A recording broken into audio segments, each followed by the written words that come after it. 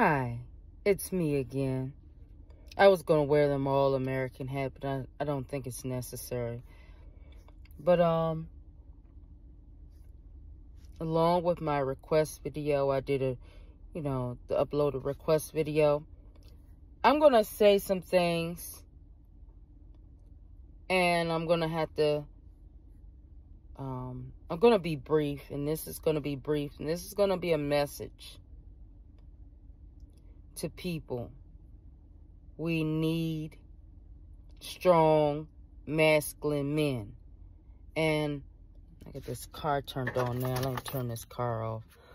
I'm still sitting in the parking lot over by the grocery store that I went to. But I just wanted to mention that there needs to be strong, masculine men. And strong masculine men is not toxic masculinity.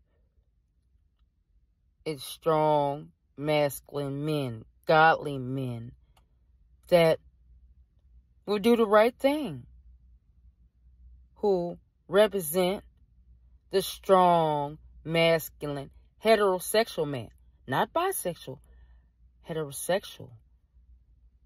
Anyway, strong men.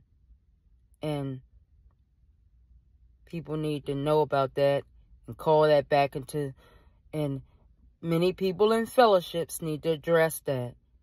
And check in the description if I decide to link a video or something to that, or in my P.O Box. I usually like to put my P.O Box in the description. Masculine men. And don't listen to these men talking about strong masculinity is toxic masculinity. We don't want that.